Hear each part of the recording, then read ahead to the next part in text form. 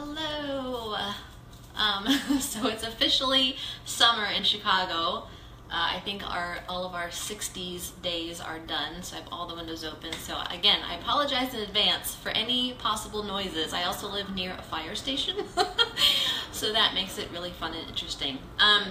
So I wanted to teach today on this whole concept of what stories do you have, or what stories are you telling yourself that you receive love for. So we all have stories around different areas of our life. We have stories around our finances, we have stories around our relationships, we have stories around our health, we have stories around our childhood, we have stories around our future, like we have stories around everything, right? And the reason we have stories is because ego connects us to our stories, and ego is ultimately trying to keep us safe. So what happens is when we connect ourselves to a story, then we don't want to change that story, because ego believes that if we change that story, if we no longer have that story and we've been connected to it, then we die. And so I learned this really powerful concept from Kyle Cease when he talked about the stories that we tell ourselves are usually how we receive love. And so think about it, think about stories you might have around your finances, think about stories you might have around your health, think about stories you might have around your relationships. A lot of times we hold on to these stories so that, I'm trying to think of how to explain it. I'll give some examples, because this was coming up in my mindset calls. It came up on a call with a client, and then it came up in some mindset calls. So there was a client who I was working with on her finances, on her money, and we were kind of looking back at some of her financial patterns, and she explained to me that when she was really in a bind, she was able to reach out to her mom to kind of get bailed out. And I asked her how her relationship normally is with her mom, and she said it's not really that great. Like, they're not super close. So then I was like, okay, so what you're saying ultimately is that you were able to receive love from your mom through money, right? Through being financially bailed out. And because otherwise the relationship, the connection, the love isn't really there. So you're kind of keeping yourself small so that if you want to have this connection with your mom, then you can have this connection with your mom. I've experienced this in my relationship. So how we create our stories, right, is anything, when we say I am, anything we follow I am with becomes our identity. It's how we identify. And so when you say, I am broke, I am tired, I am sick, I am whatever, then ego believes this to be true. And so you've identified with that. And when you stick with that, then in order to change that, it becomes death of that story. And when you've connected I am to it, it becomes the death of you. And so I have had in the past, I've finally broken through the story, but I had a story for a really long time that I was difficult to love. I had two stories around relationships. I was difficult to love, and I was easy to leave. Those were my two stories. And so when my reality wasn't matching the story, then I had to create drama, create chaos in my life, so that my reality would then match my story. So if I had the story of I am difficult to love, or I am easy to leave, and my current relationship wasn't proving for that to be true, then I had to make things happen, right, in order for my reality to match that. And this absolutely played out in my last relationship. I believed I wasn't worthy because I didn't love myself.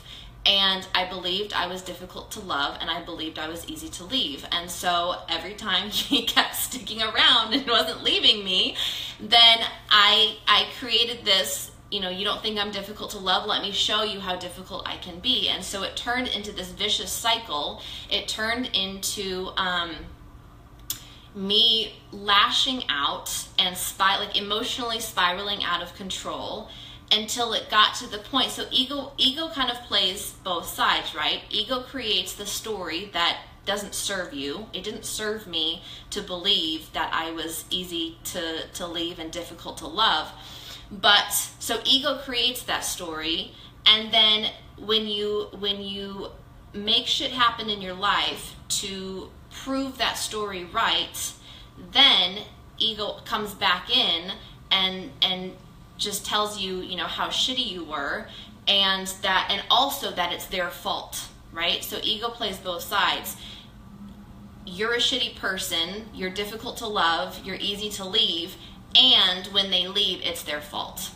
And so I remember, and I shared this in my group On Your Vibe, but I remember so clearly after one of my spiraling attacks, if you will, I told my ex, I said, when I'm spiraling out of control and when I am lashing out, what I really need is love.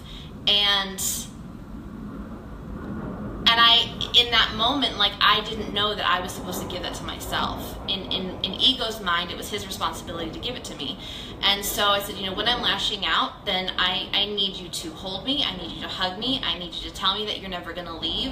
And I need you to not fight back with me. I need you just to basically just take it, right? And he was like, do you know how difficult that is when you are lashing out at me? And I was like, I know, but it's just what I need. And so after the end of the relationship, and when I really dove deep into my self-love journey, I had this big aha moment where I was like, yes, I needed love. And yes, I needed to be reassured that I wasn't going to be left. But I didn't need that from him. I needed that from me. I was responsible for giving that to myself. But it was this story that I had held on to, because when I held on to that story, I received love for it. I also received love, after the fact, because if you have this story, right, that everyone leaves you and you're the victim, then everyone else feels sorry for you, and so you receive love from everyone on the outside because poor Anne got left. And so I've been, like I said, I've been having these conversations with people in mindset calls.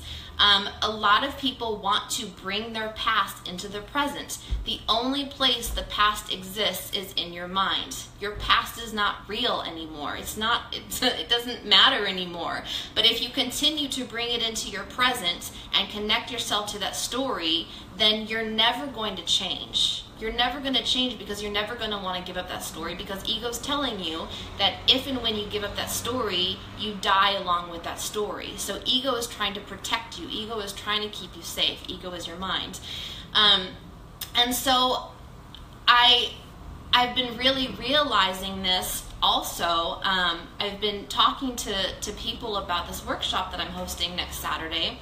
And it's on money mindset. So yes, it's about money and it's about your mindset, but it's really not about money. It's really about how your lack of self-love, how your lack of feeling worthy plays out into every other area of your life. If you are not loving yourself, if you are not caring for yourself, if you are not filling your cup first, if you're not showing up for yourself on a daily basis, that absolutely plays out in your relationships. It plays out in your finances. It plays out in your health. It plays out in every area of your life, because your outer world is always a reflection of your inner world. So I created this workshop on next Saturday because of this, because I talk to so many people who say, I would love to do X, Y, and Z, but I can't afford it. That is a story that you have. That is a story that you have created. That is a story that you are holding on to, and it will never change. Your finances will never change until you are willing to look at that story and ask yourself, how am I receiving love by staying stuck financially? Is it that someone bails you out when you can't pay your bills? Is it that your friends feel sorry for you? Is it that you can say no to the things that you don't ultimately want to do and you're using the excuse of not having money, there's always an underlying reason behind it. So if you are feeling stuck financially, if you feel like money sucks and I wish we didn't have to deal with it, I hear that a lot. It's never going to get better until you are open to looking at the stories you are telling yourself about your finances.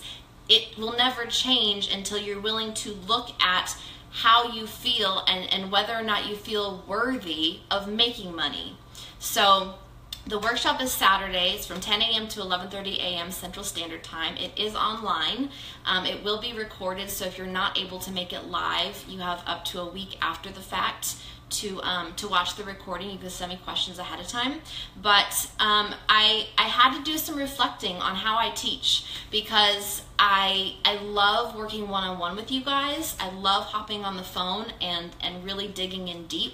I love my mindset calls. I love my one-on-one clients. I can only do so many of those, energetically speaking, right? I can only help so many people one-on-one.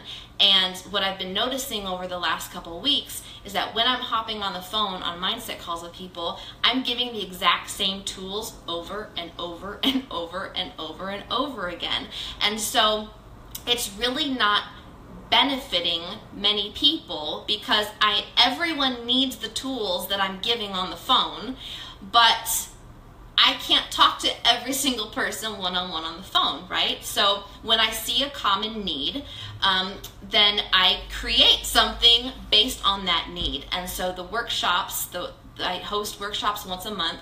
Last month was on self-love and self-care. This month is on money mindset, but it is connected to your self-love and your self-care and your self-worth. Because like I said, it's the foundation of everything, and it affects every area of your life. So I saw a common need. I created a workshop for it. I know you guys need it because it's coming up in conversations that I'm having with you. So it's an hour and a half. It's $88. I do have memberships as well. So basically how my services work out is I have 6 one-to-one slots every single month. For people who are interested in investing in one-on-one coaching, you have 4 sessions with me in the month, so we talk on a weekly basis. If you're not ready to invest in one-on-one coaching, either financially or time-wise, then I have membership levels. So the memberships are kind of the in-between between my free groups, my free videos, and investing one-on-one. So with my memberships, I have 2 levels. The Conscious Club is $33 a month, and with that you get an email check-in once a month from me. You also get half off of the workshop. So instead of it being $88, it would be $44. And then with the next level up membership is the Vibe Raiser Mastermind. And with that, you get 1 30-minute call with me every single month. So if you've been on a mindset call with me, you're basically getting 1 mindset call with me every single month. And then you get the workshop for free, and you also get one of my book clubs for free. And so I'm hosting these workshops once a month. Like I said, I create them based on conversations that I'm having either in my free groups, things I'm seeing on Facebook that I know people are needing, or when I'm talking one-on-one with my clients, or in my mindset calls. So money mentality is a big one, and I also know that for me taking Amanda's money course and really seeing that all of my limiting beliefs around money had nothing to do with money. It had everything to do with my self-love and my self-worth. And so I teach everything based on that. So if you're interested, I'm going to post the link. If you have any questions about anything, definitely feel free to comment below or reach out to me. And I look forward to working with you guys next Saturday. Have a good day.